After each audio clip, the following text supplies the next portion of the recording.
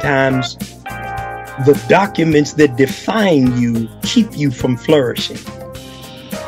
Because the documents define you, that you use to define your identity, end up excluding people and communities that you're called to serve.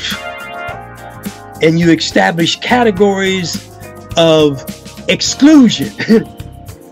rather than finding faith expression that gives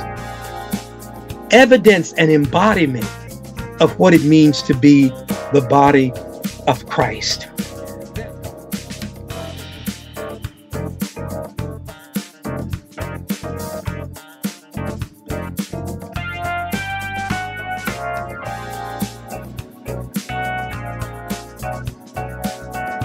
When we